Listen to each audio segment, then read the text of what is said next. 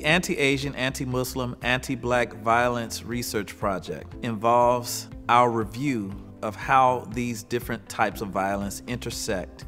We were blessed with an amazing opportunity to join the Interfaith Youth Corps, who contacted me about doing research, listening sessions, and education for the purposes of looking at anti-Asian, anti-Black, and anti-Muslim violence. And because of our reputation and background as an institution that convenes, we were the perfect fit for IFYC to be able to engage in this kind of project. My name is Janan Mahajer. I'm with the Interfaith Youth Corps. As we were coming into a part of the pandemic where we were beginning to reopen, we were also hearing and paying attention to the rise in anti-Asian hate crimes that was happening, across the country in response to the pandemic. And the Asian American Foundation reached out to us and offered to be in partnership with us to think about, how do we elevate voices of Asian Americans, specifically of the religious diversity and experience of Asian Americans, as a way to push back on the rise in hate. So that's how this opportunity came about. CTS is based in our home city, it's based in Chicago. So it seemed like a natural space for us to reach out and to ask, is there a way for us to partner on this together? Behold how good and pleasant it is when brethren and sisters can gather together in unity.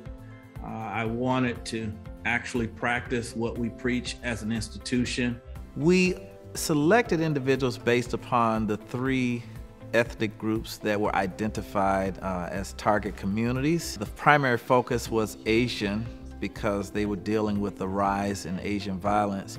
But of course, we knew that there were synergies with other communities, especially in the Muslim and Black communities in the United States. My name is Haewon Sophia Hyun. I'm the Associate Pastor at the First United Methodist Church at the Chicago Temple. Totally agree with Garam and August. Yeah, I've been seeing lack of solidarity among Asian groups, Asian women or Asian, group in general. I was expecting to learn more about other groups' experiences. I'm Asian, I'm experiencing all the Asian stuff, but I'm not Black and I'm not Muslim, so I didn't know anything about their experiences. So that was my expectation about the conversation. So for this project, we met on Zoom this time. It was help us to get engaged wherever we are. My name is Munir Sheikh. I'm Vice President of Academic Affairs and Operations at Bayan Islamic Graduate School, which is a partner of the Chicago Theological Seminary.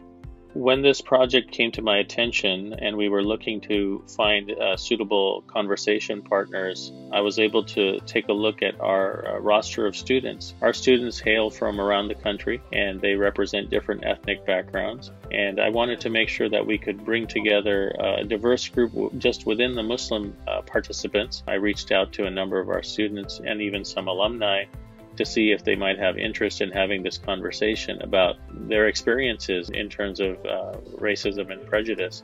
Fortunately, a number of them had some very particular stories to share in the conversation, and so it was enriching and challenging to hear what they had to share and try to incorporate that into the broader conversation that we were having with the other groups as well. I am at the intersectionality of every group, gender, minority, religion, you name it. And it's realizing that how messed up it is. Not until I realize it for myself, now I understand how others have been going through. Here at CTS, this kind of convening allows us to become cultural workers. It allows the institution to be involved in fundamentally creating a different kind of society. Right? Because all the issues that we're talking about, if they are to be addressed in any kind of real way, it requires fundamental changes to society. And that means creating a different kind of culture, a different kind of sensibility. We have to change what people care about, what we invest in. And this kind of convening allows the seminary to be a part of that process. We realized this is not just our issues, but we all experience this time of fear and frustrations and pains, right? That we should continue this discussion and we should continue to get engaged with each other, to understand better, and to build the network and solidarity. You can step in and help, or you can preach about this at your pulpit in your church, and you can teach students in your school, and you can talk about it with your friends or family. Every moment can be a teaching moment. Having a vision that builds up these pockets of conversation and relationship and power, and then connecting them across each other, is also one way to think about what's going to happen next. I am not interested in talking about the problems without identifying solutions and moving forward with concrete actions to address those challenges that we've identified. So I'm hoping that we can build scholarship, that we can build additional opportunities for listening sessions. I know that some of the participants have expressed a desire to continue to meet and to build coalitions instead of identifying with factions.